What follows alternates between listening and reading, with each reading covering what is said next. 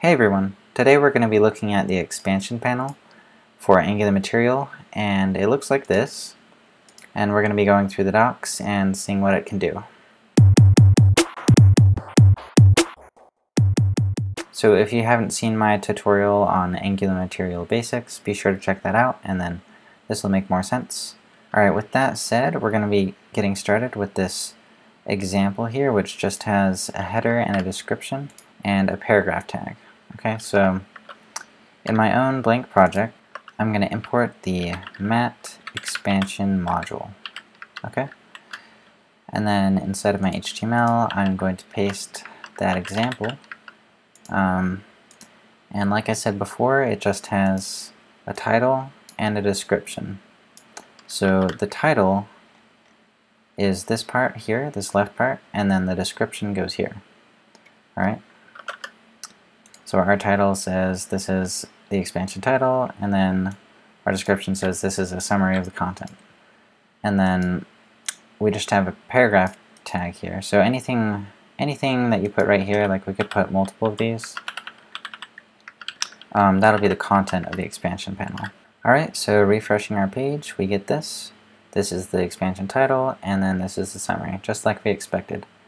Okay, now I can drop this down, and then we see our content just like we thought we would.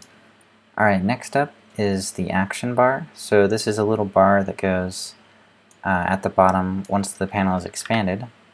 And we just use that like this. Towards the bottom of our expansion panel, we put this mat action row. Okay, and ours has just a button inside of it that says click me. Okay, maybe I'll throw down another one so you can see what that looks like. Okay, so reload the page.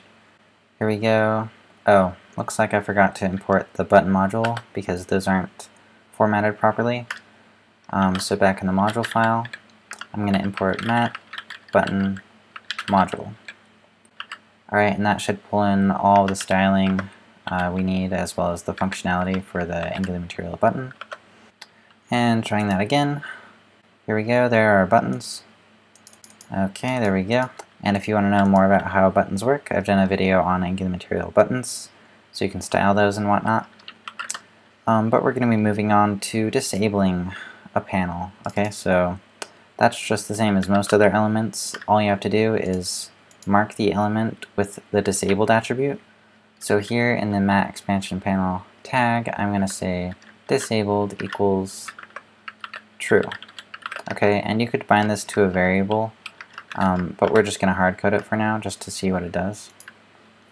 And now it's all grayed out and you can't click on it, so that works great. I'm going to reverse that though so we can still use our panel for other things.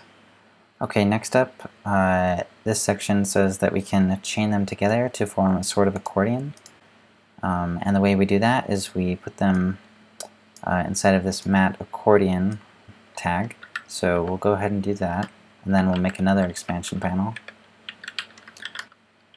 Okay, so there's our first one, and I'm going to copy and paste this one again, and then set the title to be 2, so we know the difference. And maybe this one will have 1 paragraph and 3 buttons. What this accordion is going to do is, by default, only one of these expansion panels can be shown at a time. Or expanded rather. So here I'll open the first one, and then if I try and click on the second one, the first one will collapse. Okay, I can have none expanded if I want to as well. And you can see here that they're tightly bound, kind of like an accordion, like the name suggested. So here in the docs it says that multiple panels cannot be expanded at a given time, and that's only because multi is set to false initially. However, if we set it to true on the accordion, then we should be able to expand both of those panels. So here in the accordion, I'll set multi equals true, and then we should see that we can expand multiple panels at once. Alright, so I'll try that now. And there we go. So now we have multiple panels expanded. Alright, and then the last thing that it mentions is that if you have content which you would like to be lazy rendered, or in other words, you want to be loaded only when the content is expanded, you can use this ng template The way it works is you just place that in here,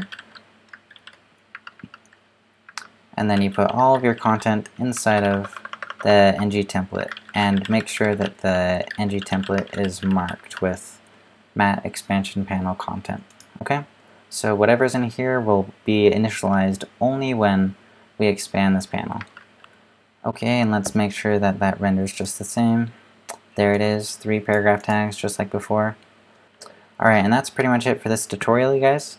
Let me know if you liked it in the comments below, and be sure to subscribe for more videos like this.